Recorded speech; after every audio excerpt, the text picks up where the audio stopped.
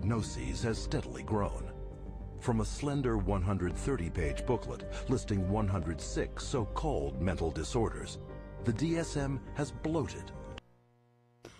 Thank you so much. Welcome back. You're watching The Echo on TV, episode number 8. We are talking about another tool of dominance down, which is psychotropic drugs.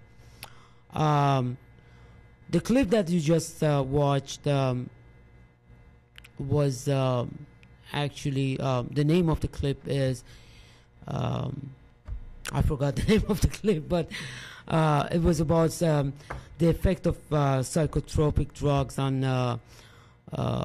us, on people generally. As you saw in the clip, number one, I just wanted to have a disclaimer right here. I'm not a doctor. I'm not a physician. I'm actually a doctor, but not a medical doctor. I'm not trying to diagnose anything. I'm not trying to give you any psychotropic suggestion or psychological suggestion, diagnosis. All I'm trying to do is echoing what other psychiatrists and psychologists would say about the psychiatric industry and pharmaceuticals. It's up to you to decide. Like I said, I'm not saying that there are not people who are psychologically, being patient and being diagnosed by a situation and a problem. But all I'm trying to say is the number of people who are diagnosed by psychological disorder and is growing every year. You might think, okay, it's because the population is growing, but I'm talking about the number of disorders. That is a little bit out of usual and out of norm. That's why the number of disorders are growing. Jim was talking to me about there are people who are really, they do have bipolar disorder, and I'm not saying that they don't, but every one of us has a bad day and a good day. Today, for instance, I had good times and sometimes bad time, and when I had good times, I was happy. When I received the bad news, I was kind of upset. Any of those psychiatrists could have described me as a person with bipolar disorder. That's another thing. Or sometimes it could be very anxious about your test, about passing a test. Any psychiatrist could describe you as a person with anxiety disorder. Huh? What do you think about that?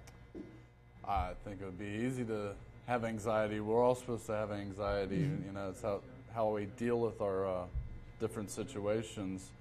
I know that I can see myself, be given a placebo and saying this will help make you calm you down, mm-hmm. and because the doctor told me it's going to help me, psychologically, my mind's going to think it's going to help me, whether it's really doing anything or not. Yes, very true. And many psychologists are saying now that even depression is something that is a natural human state, and that it's the body and mind's way of sifting through events. Yes. And almost universally, people come out of depression, whether they take psychotropic drugs or not. Yes, very true. And just wanted to point out, there are natural cures for psychological or psychiatric disorders that they never want you to learn. And for instance, lots of us go through phases, and depression phases are very common. If you're getting a divorce, it's very natural that you go through a negative phase, meaning you become negative, you kind of become aloof and don't want to get out, don't want to socialize. The more you stay home, the more you become depressed. You get to that point why it happens. There are suggestions, again, these are not, I'm not a medical doctor, so, this is the disclaimer. I'm just suggesting this approach that you can take to basically solve your common psychological problem. If you do have complicated psychological problem, you need to see your doctor immediately. So, the other thing that I wanted to point out is that, as you notice, the numbers of the drugs that have been increased within these last few years from 1964 to year 2000 was also very interesting. The amount of money that pharmaceuticals are making also was very interesting. See, when everything is about making money, I don't know if somebody is telling me the truth, or he wants to pay off the debt that he has on his yacht. So that makes me suspicious, especially if I go to his office and without any blood test, without any observation, scientific observation, he just gives me a prescription within few minutes and diagnose me with a disorder. So I should really re-examine that doctor, that psychiatrist or psychologist. So that anything else that you want to add, Derek? Well, I think that they also operate on a create a need and fill it. If they doing trials and they say, hey, this, they're asking questions of the patient. This is, it's like the restless leg syndrome or RLS. It's like, hey, we can use this drug, give it a different name, and market it to somebody. So it's like if you went out and saw Old Yeller and you didn't want to cry at the end, we can give you a drug that's going to make Old Yeller feel like a happy movie. Yeah.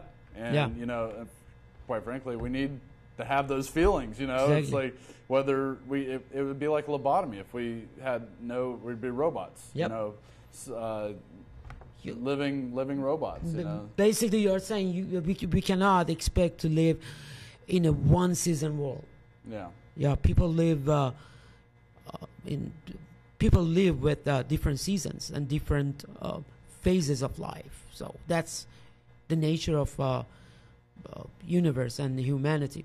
But let's go. Yes. Well, I just think another thing that can happen is that professions like psychiatry, almost like chiropractic, they can keep people coming just because they can coax people into continuing therapy when they, in a sense, should have turned them loose long before. Yeah. And I think this happens many times where the patient might feel like they want to hang on, but the doctor absolutely doesn't want to cut them loose if they don't have to, because it's $120 every week. Yeah, very true. And last but not the least, if you notice at the end of each commercial for the new drugs, Paxil or Zoloft or whatever, one of the side effects lead to actually suicidal thoughts. That's very interesting. You want to get rid of your depression, you end up in the cemetery. I don't get that, I would rather to have a depressed brother or sister than a dead brother or sister, or loved ones, whoever. All right, let's, if the next clip is ready, I would appreciate, Sam, if you could roll